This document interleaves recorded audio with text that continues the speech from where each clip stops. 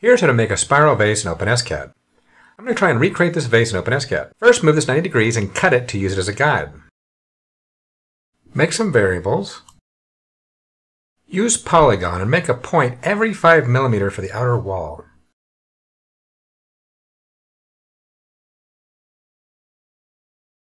Do the same for the inner.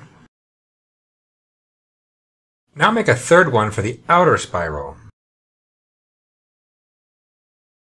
Use rotate, extrude, and difference to create the base vase. Make a square, then extrude and twist it. Make an opposite twist. Use a for loop to create every spiral. Use the outer spiral wall with an intersection, and then use a difference. Now let's make some adjustments. And there you go. It's that easy. Subscribe for more, and never be clueless again.